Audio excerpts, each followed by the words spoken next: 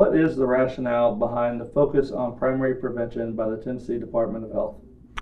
I think where we find ourselves right now with the healthcare system that we know is massively expensive and broken, and understanding that we can't regulate, we can't treat our way out of the healthcare crisis that we find ourselves in, we really have to focus on upstream prevention, and we can't wait till we fix the healthcare system. We have to begin preventing preventable disease now, because preventable disease is really driving the costs and many of the complications that we find in our healthcare system today.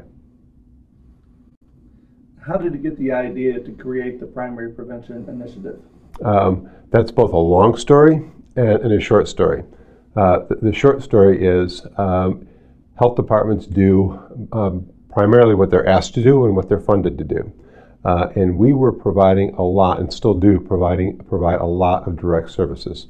So our focus was really more on secondary and tertiary prevention, so much so that many people didn't even really remember what primary prevention was, and that upstream prevention was really the reason health departments became a part of our national framework to begin with.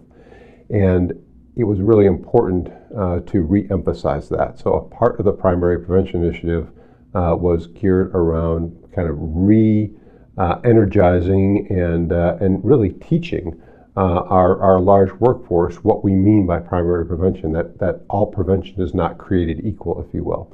The genesis for the idea came out of a commitment I made when I first arrived here almost 5 years ago to visit all of our local health departments, and we managed to do that all in the first year.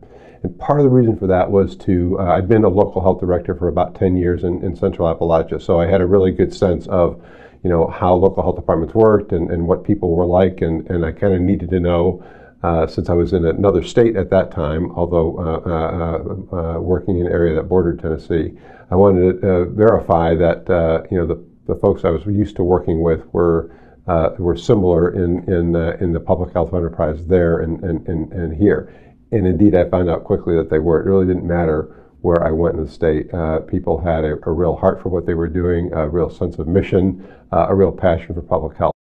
After I went to probably my 30th or so visit, I actually remember just driving the car after I'd had a conversation with one of the regional health directors about what kinds of things that we could do to improve our ability to address the things that were vexing us. All of these chronic preventable diseases that were being driven by what we now like to call the big four: excessive caloric intake, physical inactivity, tobacco and nicotine addiction, and other substance use disorders.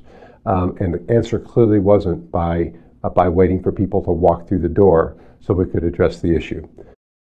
When I arrived, I was pretty convinced, based on more than 15 years worth of time thinking about these things, that primary prevention was critical to population health and prosperity were linked.